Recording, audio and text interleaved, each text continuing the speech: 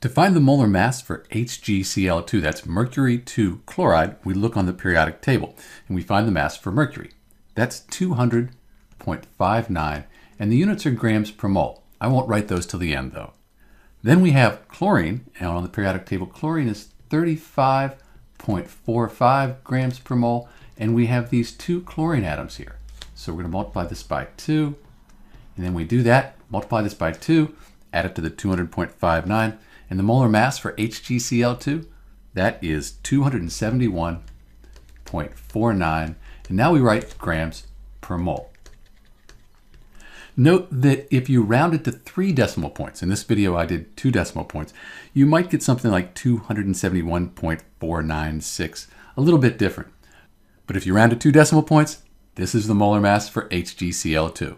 This is Dr. B with the molar mass for mercury 2 chloride. Thanks for watching.